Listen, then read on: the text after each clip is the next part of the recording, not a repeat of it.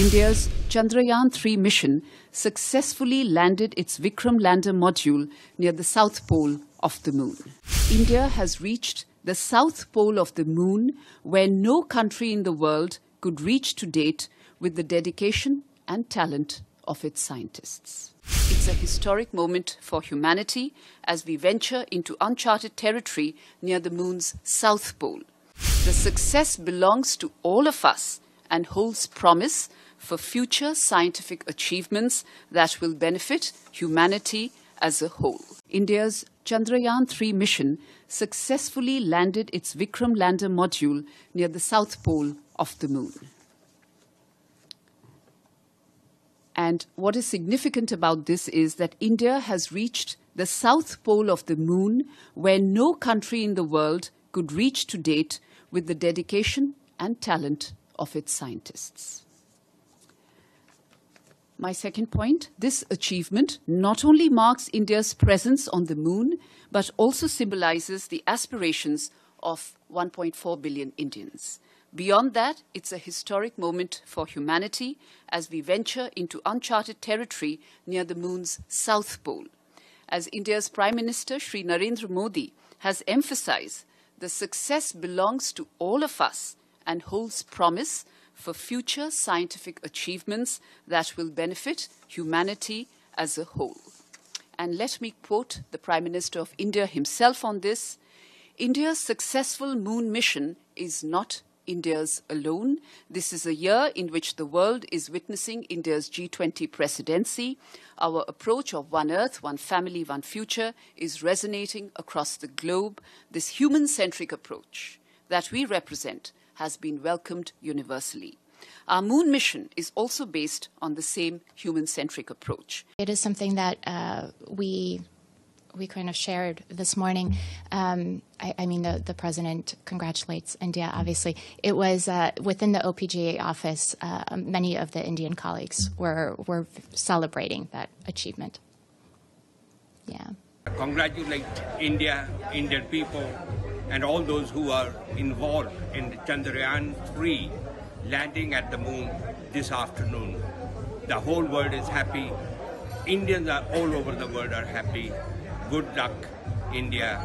Best wishes for the future.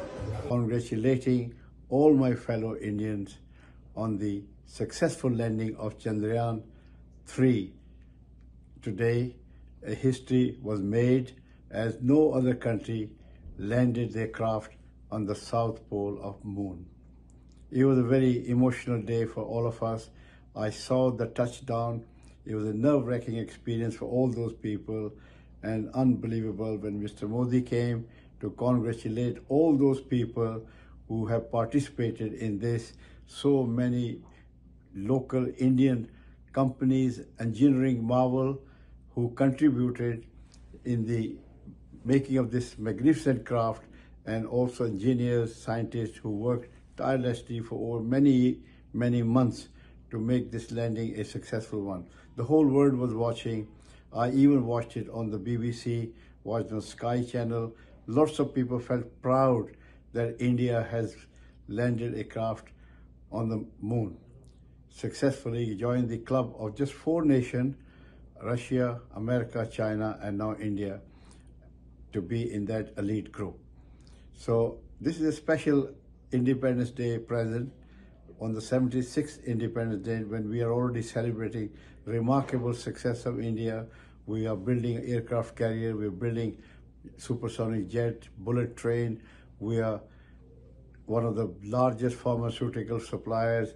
We help the fight COVID industry. When we are celebrating so much achievement in such a short period of time since Independence Day, and this today was icing on the cake. And this is, in one word, India on the moon. When you look up on the moon tonight, you will see a tricolor flying very proudly. So feel proud. You belong to a very ancient civilization, we all of us, and we will reach that glory once we enjoy it before the invaders came, try to destroy us. Stay united, stay positive, stay patriotic. Jai Hind. Congratulations to ISRO and all of the people of India. And this is a victory not just for India, but for the entire world as we go into this new era of lunar development, and India is leading the way. It's amazing to have the success that Chandrayaan-3 has had, given the relatively little amount of resources that India has used. It's just a triumph of Indian innovation, human capital, and the capabilities that will take India even farther. And that's what I'm so excited about.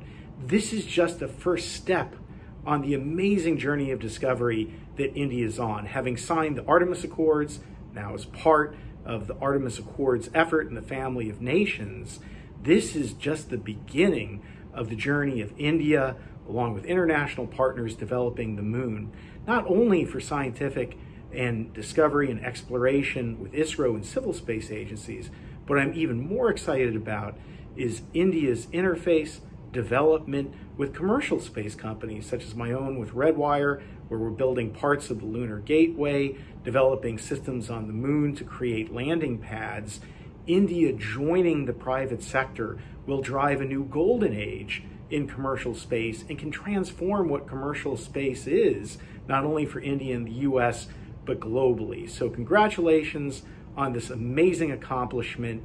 And again, this is just the beginning of a new era led by India. Fantastic to see the flag, and not just Chandrayaan-3 and the hardware and the science, but our values, our shared values between India and the US of democracy, of freedom and liberty on the moon. Congratulations to all.